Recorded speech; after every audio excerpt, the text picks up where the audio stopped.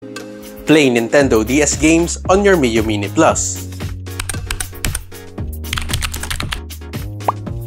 Give thanks to Stuart Fu for the DraStic emulator work. Ensure you are using OnionOS 4.0 or higher. I am on 4.2.3. Check my other video on how to install OnionOS on your Miyoo Mini Plus. Check the link on the description below and download the latest DraStic available. As of now, it is 1.8. Extract the file. Copy the DraStic folder to the EMU folder of the Miyoo Mini Plus.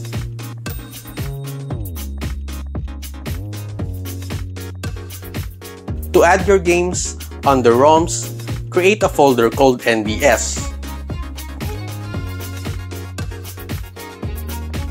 Copy all your games here.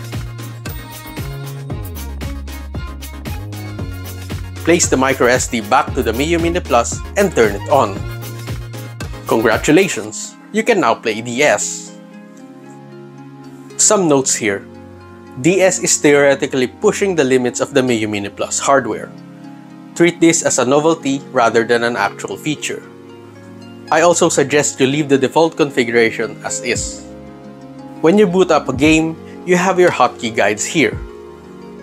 Notice two menus here, a DraStic menu and a customized menu. DraStic houses all the DraStic configuration, while the customized menu focuses more on screen size, overclock, and others. When in a game, to swap screen, you use R2. To enable the mouse, press L2 and you will see a tiny pencil here. To fast forward, press the menu plus R1. To save, press the menu and R2.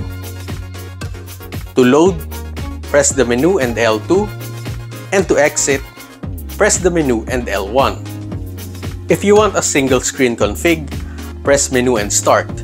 Here you can overclock the device and change the display area. Change it to your preference. For me, I chose 640 by 480. And that's been it, guys. Enjoy playing Nintendo DS on the Miyoo Mini Plus. Thank you so much for watching. Consider helping the channel out by sharing, and subscribing. Enjoy some DS gameplay footage after the spiel. See you soon, and happy gaming!